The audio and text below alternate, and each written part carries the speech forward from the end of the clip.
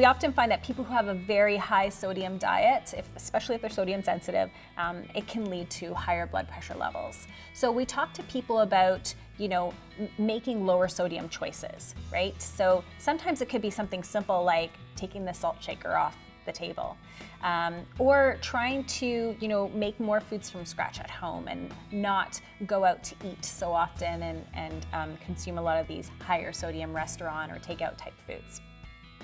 When it comes to protein in the diet, it's not that we necessarily limit the protein, but we try to identify with patients if they're just having too much. And if they are really having really large portions, you know, and it is leading to, you know, a higher body weight, we try to talk to them about lowering their portions and reducing them to a more appropriate level for their needs.